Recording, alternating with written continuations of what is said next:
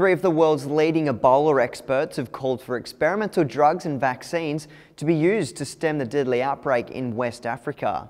An unapproved medicine was given to American aid workers before they were evacuated to the US, and the specialists say the Africans affected by the outbreak should be given the same treatment.